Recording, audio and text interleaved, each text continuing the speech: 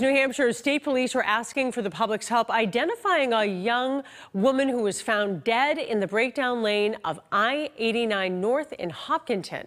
State Police tell us the woman was found dead around midnight near mile marker 7.2. The woman is white with strawberry blonde red hair. They believe she's between 18 and 30 years old with neon green fingernail color. Police also say the woman has a tattoo of a bird feather with birds flying around it on her back. If you know someone who matches this description, or if you were in that area on June 4th between 11 and midnight, you're asked to call New Hampshire State Police as they continue to investigate.